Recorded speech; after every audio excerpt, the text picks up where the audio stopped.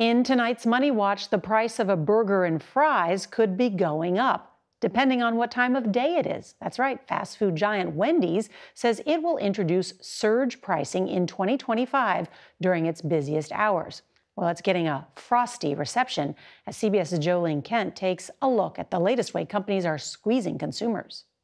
Tonight, food is taking a bigger bite out of shoppers' incomes, the most in 3 decades. And be prepared to shell out more.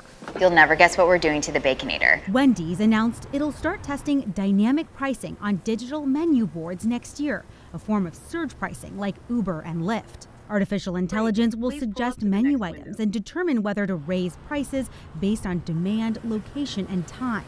Wendy's says, for example, it might suggest a cool Frosty on a warm summer day.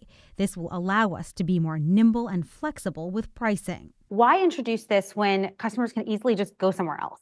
Clearly, the company is trying to find ways to boost its share price and improve its profit margins, but it could come at the expense of losing some faithful customers. Cereal! Beyond the burgers, Kellogg is also under fire after its CEO suggested consumers struggling with inflation could eat cereal for dinner. If you think about the cost of cereal for a family versus what they might otherwise do, that's going to be much more affordable. Backlash online was swift. This fool making $4 million a year. You think he's feeding his kids cereal for dinner? It's a tough sell because cereal prices have surged more than 25% compared to pre-pandemic.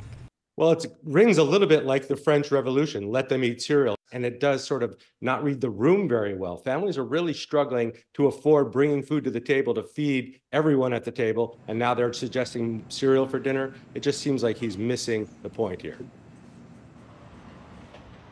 What you pay for groceries continues to rise. The financial firm Moody's Analytics says that the average American right now is paying $1,200 more per year on groceries alone compared to 3 years ago. Norah?